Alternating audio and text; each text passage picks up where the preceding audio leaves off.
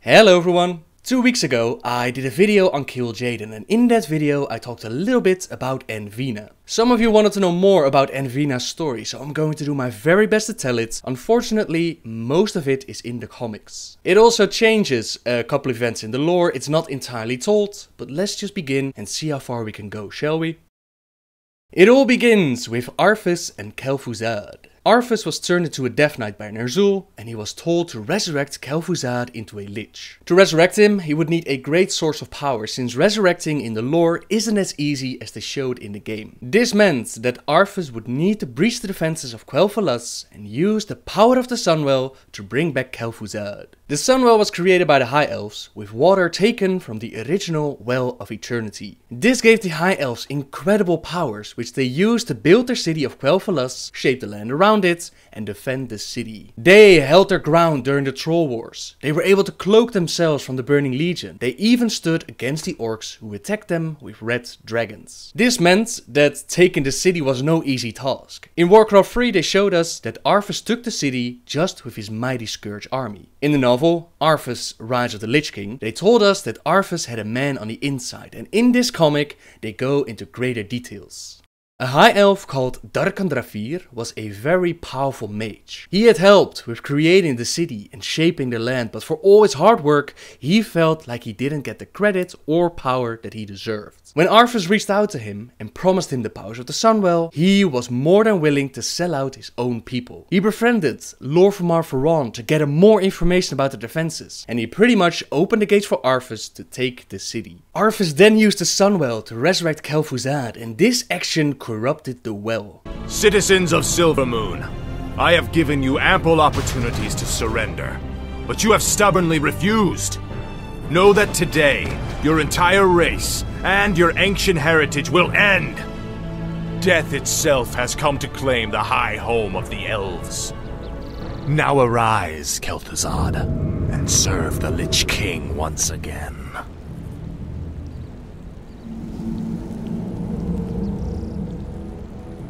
I am reborn as promised.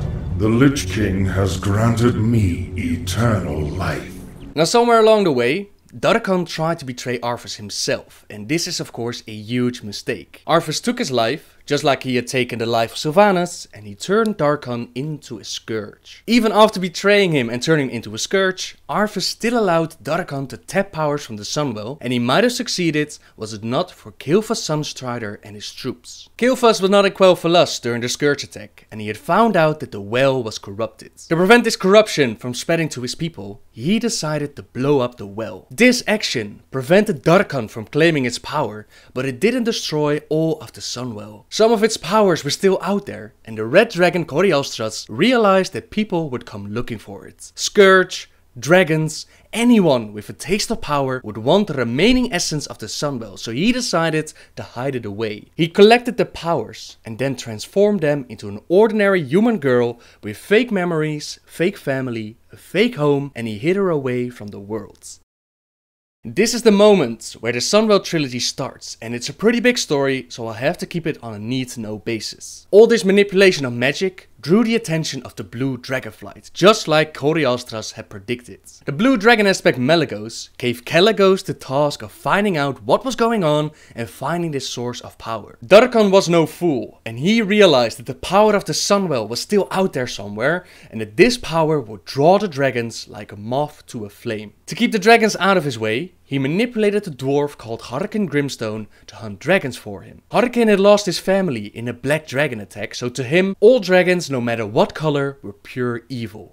This group of dragon hunters, they saw Kil'jaeden flying through the sky as he was looking for the power, and they used a net to shoot him down. Before they reached him, Kil'jaeden was found by a human girl named Anveena. She recognized him for what he was, a dragon, and despite Kil'jaeden's protests, she took him with her to her house and her family. Most humans at the time, they either hated or feared dragon, but Anveena and her family were different. They offered their home and food and rest to Kil'jaeden, but the dragon hunters, they were not done with him yet. They were still hunting him, so when they heard sounds outside, Anveena led Kil'jaeden into a secret escape tunnel. When they reached the other side, when they reached the surface, one of the dragon hunters was waiting for them, and they walked right into his arms. Kil'jaeden was still very weak, but he had enough magic to break them free from the dragon hunter's grip. He then transformed into his mighty dragon form, he picked up Anveena and he tried to escape. Harkin saw all of this, he took aim and he shot Kil'jaeden out of the sky once more. This time they crashed into a lake of water, but this didn't kill them. Anveena found Kil'jaeden washed up on shore and she watched over him while he took some well-deserved rest. When they made their way back to the house, they could see the smoke from a distance. In tears, Anveena ran to her house to find her parents, but her house was completely burned down. Darkhan and his skirt minions had found them, and he placed magical chains around their necks. This chain prevented Kil'jaeden from transforming into a dragon, but thankfully his future mate Trilogy, she showed up and she forced Darkhan to flee. Trilogy was not sent by Malygos, but she had a feeling that Kil'jaeden would need her help, which he apparently did. Anveena then checked the ruins of her former house for any sign of her parents. She couldn't find a trace of them, but what she did find was a single egg which hatched in her hands. The group didn't know about this, but this egg was a backup plan of Kil'jaeden. He had to keep an eye on Anveena, and this egg was left behind in case anything happened to her fake parents. The little dragon would stay close to Anveena, and this way Kil'jaeden would be able to follow her every move.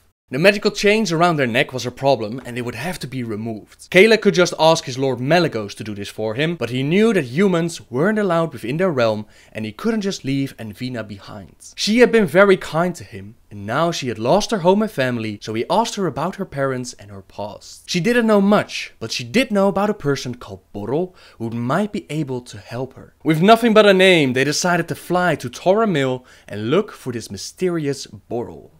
When they reached the town, they took up residence within the inn as they searched for Borrel. The next morning, Kil'jaeden woke up with a gun to his face, since Harkin had found them again. At the same time, the Scourge led by Darkhan had also found them, and Darkhan revealed to Harkin that he had manipulated him. He had disguised himself as a human, and he played on the dwarf's hatred for dragons to have him do his dirty work. Dwarves don't like to be double-crossed. Harkin, he picked up his gun and he shot Darkhan in the chest. This didn't do much, since Darkhan is an undead, but it did buy them some time. At the same time, Yorad, a Lor'themar paladin, he showed up, he freed Trilogy from her nets, and she burned down everything, including Darkhan. Yorad knew Borrel, and he told them that he will probably find him near the Airy Peak. Harkin apologized for his actions and he told them that it looked like the magical chains were made by dwarves. As luck would have it, he had a cousin who lived near the Airy Peak and he would be able to remove their chains. This way they could kill two birds with one stone, so Yorad joined them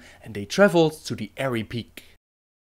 Along their journey, they get attacked by a great frostworm. Trilogy, she did her very best to keep them all in the air, but she failed and the group was split. Anveena, she was found in the snow by a Tauren named Trag High Mountain, who took her to Baron Velamer Mordis. Velamer used to be a friendly baron of the land, but the Scourge attacked and they resurrected him into one of their own. For the time, he joined them in their atrocities, but their disgusting actions made him so sick with himself that he regained control. He vowed to use his new powers to fight the Scourge, and for this goal he wanted to use Anveena. He recognized the incredible powers of the Sunwell hidden deep within her, and he wanted to sacrifice her to empower an army of undead. Shrug was a longtime friend of the Baron, but his former friend was long gone. He couldn't just stand by and watch how Valimar sacrificed an innocent, so he saved Anveena and reunited her with Kil'jaeden and the others. This didn't stop the Baron though. Even from a distance, he was able to link Anveena to his orb of Ner'zhul. With this link, he was able to wield her powers, and he used this to control and empower a mighty frostworm. Kil'jaeden tried to climb the mountain and reach the Baron to stop him, but before he could,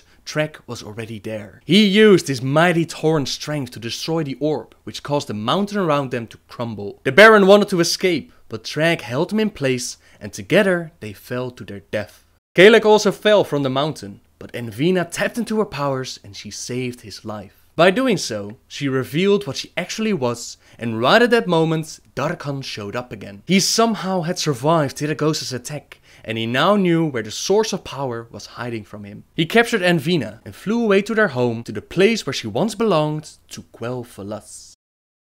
Kil'jaeden and the rest went after them as fast as they could. In Quel'Thalas, Lor'themar and his rangers, they were clearing the land of the Scourge, and one of his scouts had spotted Darkhan. Lor'themar still felt guilt for trusting Darkhan with information about their defenses, so he very much wanted to avenge his people by killing him. They tried to attack Darkhan, but the massive army of Scourge around him prevented them from even reaching him. This attack did distract him long enough for Anveena to escape, and when she ran away, she bumped into the one her parents called Borrel, the red dragon Coriostras, who had hid her away from the world. He explained to Anveena who she was and the plan that they together had come up with, but she didn't want to believe him. To his surprise, the fake memories and emotions they had taken a life of their own, they had become so real for Anveena that she didn't want to believe him. The powers of the well unleashed against Coriostras, and only his incredible draconic powers saved him from obliteration.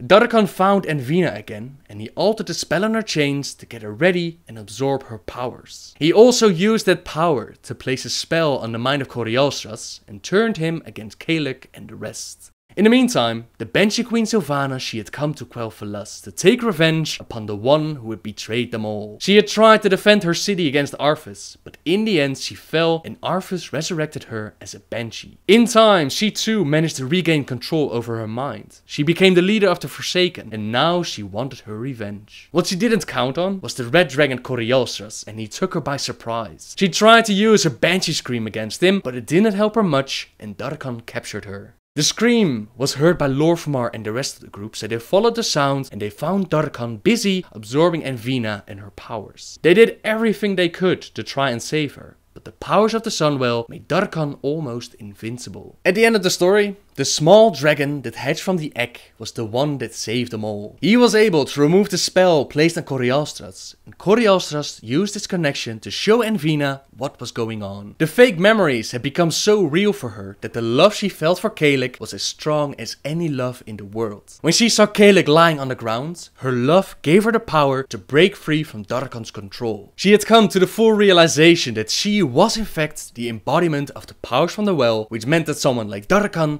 could never take control over her. She empowered him greatly, and she used all that power to vanquish the undead sorcerer.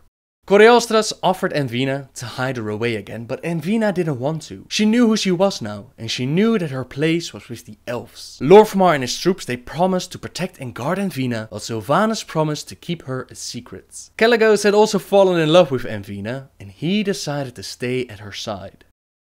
This ends the Sunwell trilogy, but it doesn't end the story of Anveena. They've never given full details about what happened next, but we can try to fill in the blanks. When the Sunwell was destroyed and Arthas killed all their people, the remaining High Elves started to call themselves Blood Elves, and Kil'jaeden's Sunstrider joined Illidan in search for a cure for their addiction to magic. Eventually Illidan, he would go mad, and Kil'jaeden switched allegiance to Kil'jaeden. Kil'jaeden wanted to come into Azeroth, and to do this they would need a powerful portal which required a huge source of power. What better source of power than the former powers of the Sunwell, so Kil'jaeden captured Anveena and took her to the Sunwell Plateau. The Sunwell's essence endured, kept hidden by those who sought to protect it.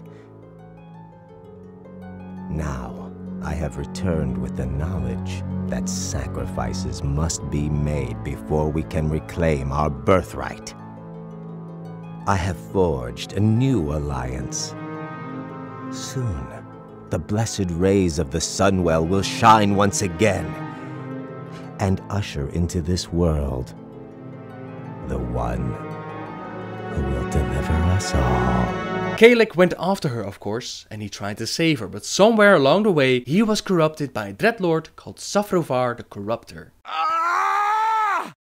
Help me before I lose my mind! This is why you have to fight him during the Sunwell Plateau raid, and during this encounter you cleanse Keilik from his corruption. At the end of the raid, we find the chamber where they're holding Anveena. By this time she is so brainwashed that she doesn't even recognize Keilik. Anveena, you must awaken. This world needs you. I serve only the Master now. Throughout the encounter he tries to reach Anveena, remind her of their love, and he tries to snap Anveena out of the magical spell. You must let go. You must become what you were always meant to be. The time is now, Anveena. But I'm lost. I cannot find my way back. He manages to finally reach her at the end of the fight, and at that moment Anveena, she turns all the power of the Sunwell, all her powers, against Kil'jaeden himself. This weakens him and allows us to push him back down his portal. Anveena, I love you. Focus on my voice. Come back for me now. Only you can cleanse the Sunwell. Keilik? Keilik? Yes, Anveena! Let fate embrace you now! The nightmare is over! The spell is broken! Goodbye, Kalik, my love! The powers of the Sunwell turn against me! What have you done? What have you done? Strike now, heroes, while he is weakened! Vanquish the deceiver! Goodbye, Anveena, my love. Few will remember your name, yet this day you changed the course of destiny. What was once corrupt is now pure. Heroes, do not let her sacrifice be in vain. Velen shows up after the fight, and he combines the core of Muru with the remaining powers of the Sunwell. This action restores the Sunwell to its former glory, and it gives the Blood Elves a chance at a future without a magic addiction. This finally seems to be the end of Anveena and Kalik's love story, but she wasn't entirely gone. She placed a small portion of her powers within Kalik's heart, which was used during the novel Night of the Dragon. In that story, Kalecgos and Corialstros, they team up to stop the Black Dragon Sinestra. With the power of the Demon Soul, Sinestra nearly kills both of them, but Anveena's magic placed within Kalik, it heals them and gives them a chance to stop her once and for all.